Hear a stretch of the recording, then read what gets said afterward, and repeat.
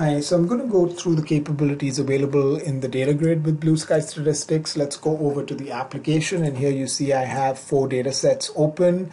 With every data set that you have open, we have the data view and we have the variables view. The data view shows you your data and allows you to scroll through the data and gives you other rich capabilities that I'll go over in a bit. And the variable view gives you information about the variables and has several other capabilities that I will go through in the next minute.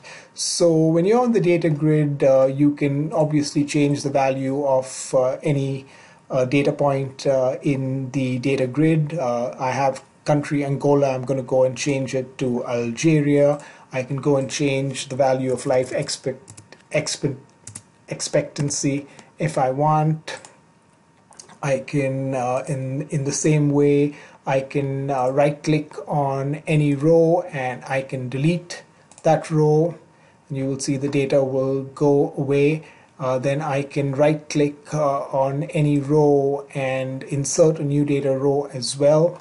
And as soon as I've inserted new data, it inserts a blank row. I can choose the values I want to insert. Let's say I choose Spain. I select an appropriate continent for Spain.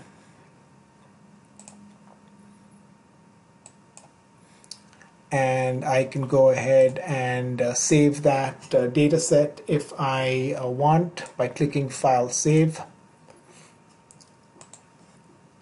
Now I also have the ability to find, let's say I want to find a data point with the country Sweden. I just type in Sweden and I can find data points in my data set with the value Sweden.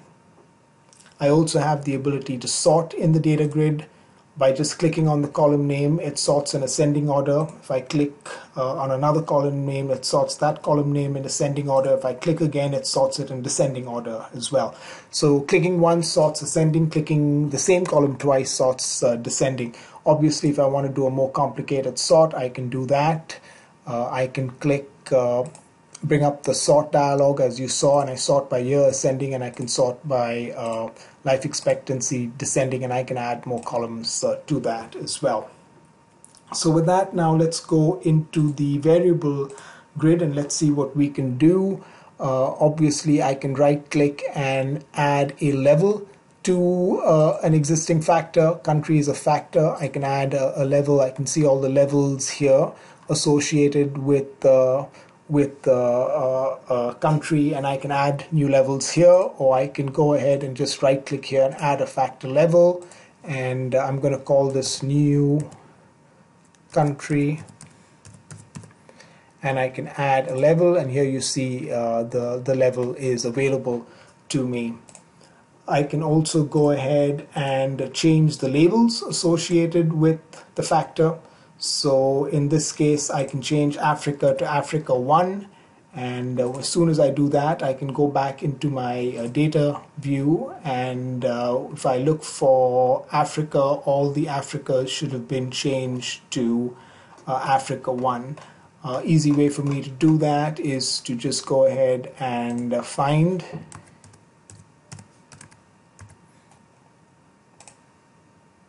and there you see all the Africas that I had in my data set have been changed to Africa 1.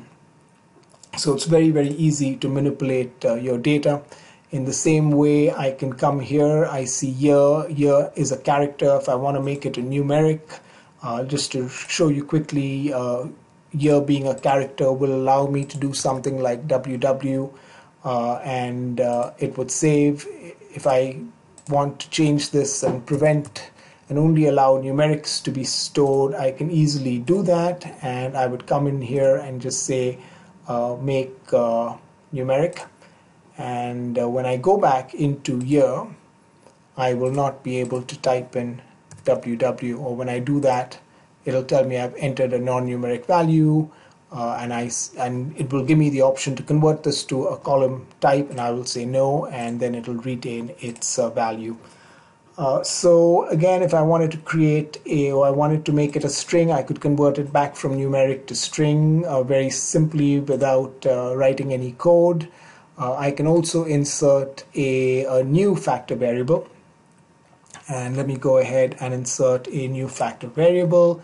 It gives it a default name of new var. I can go in and add levels to it. I can call, let's say the levels that I want this new variable to take are city, state, and country. So these are multiple levels that are valid for a new var, and I can click OK, and you can see it's taken these levels. So a lot of rich capabilities available here in the data grid. I can also look for a variable name. In this case, I see all my variables on the screen, but if you've got multiple variables, you would want to search for a variable, and here you see here is highlighted for me. So with that, I've shown you several of the rich capabilities available in the data grid. I'd like to thank you for your time, and don't hesitate to reach out to us with any questions. The email is support@blueskystatistics.com.